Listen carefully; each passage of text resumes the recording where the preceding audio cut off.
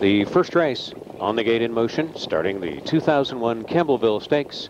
And they're off and trotting on a break. Leaving was Crown Regent. Tardy for the gate was CRX Caliber, and this leaves it to White Sand Titan to go directly to the lead. Wildwood Express is having a big start the far outside. Whiteland Will along the inside is going to race up into pocket position, and this will leave Wildwood Express to the outside third. Electrical Image is left in fourth. Zoom Zoom Levesque is fifth. Malabar Maple is sixth. CRX Caliber, one of the post-time co-favorites, is tardy for the gate and is back there in seventh by 2 more lengths, and gap since the gate break was Crown Regent. The opening quarter to WILDWOOD and White Sand Titan on top by 2 in 28 seconds flat. Tagging along for the trip is Whiteland Will up to 3/8 completion. Wildwood Express on the inside third considers tipping out as Kerwood has him moving up on the leaders and closing that gap. Electrical Image has been tagging in effectively from fourth. Zoom Zoom Levesque stayed in from fifth.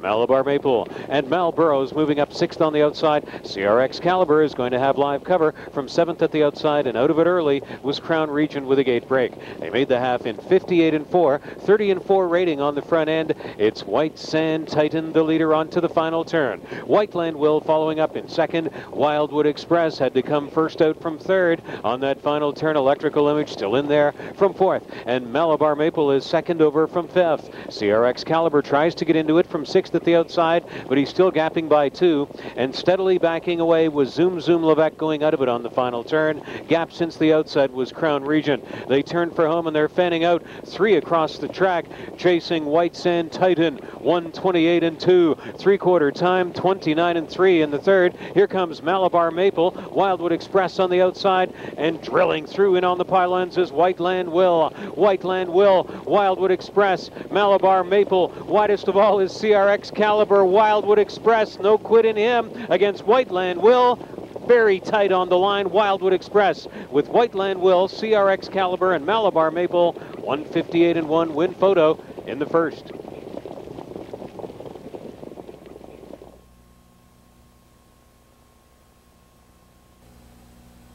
Eight Wildwood Express was the first race winner at Mohawk in the first elimination of the Campbellville Stakes.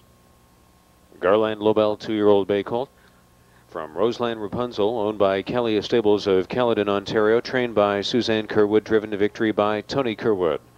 Undefeated in 2 life's appearances, right back to his mark of 1:58-1 in the first. Wildwood Express.